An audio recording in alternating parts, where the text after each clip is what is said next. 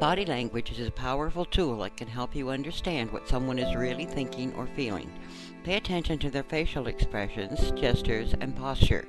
For example, crossed arms usually indicate defensiveness or resistance, while someone who is making direct eye contact is likely confident and engaged in the conversation.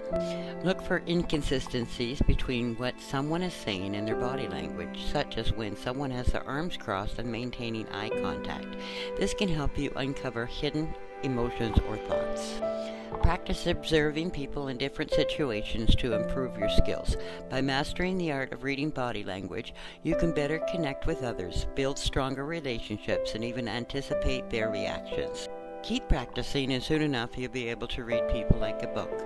I will be doing a longer video speaking in depth about body language, so subscribe to this channel so you know when that is ready. Thanks for watching the video. Have a great day.